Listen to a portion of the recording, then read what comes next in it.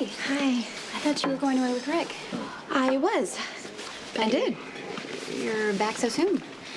Does this mean you've reconsidered telling Zander about the baby? Well, saying yes would actually mean that I've made a decision, which I haven't. I want to be honest. I want to tell Rick that I am pregnant with Zander's baby, but I'm afraid I'm going to lose him forever. If Rick really loves you, wouldn't he love your child too? We're talking about a child I made with another man. Maybe you're not giving Rick's love for you enough credit. Maybe you're right.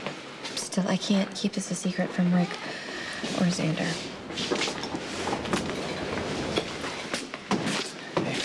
Hi.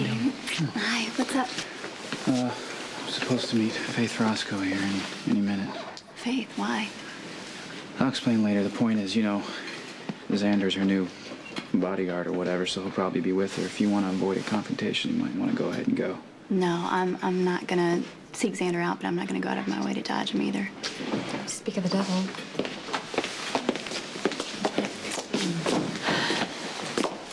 Thanks for coming. Why did I?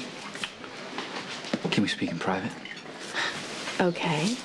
Don't go far.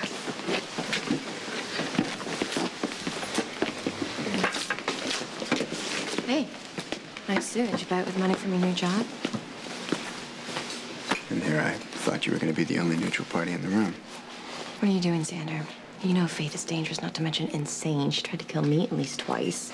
Look, Elizabeth, if Emily sent you over here to try and talk some sense into me, do us both a favor and don't. You know, this has nothing to do with Emily. You and I share a connection. Elizabeth, we spent a couple of nights together. It was fun. I like you, but I'm gonna like you a lot better if you try and skip the part where you try to save me from myself.